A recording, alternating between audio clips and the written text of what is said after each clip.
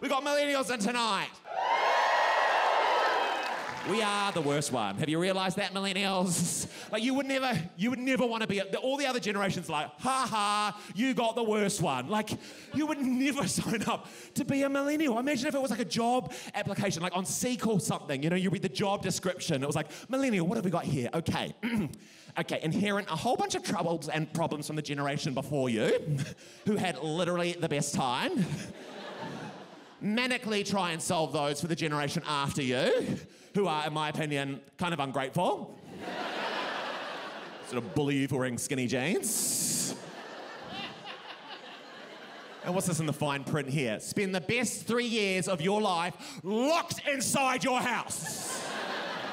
Like, finally, when you're in your late 20s, got a bit of money, kind of looking hot, know what you're doing with your hair, fucking in you go, no travelling for you.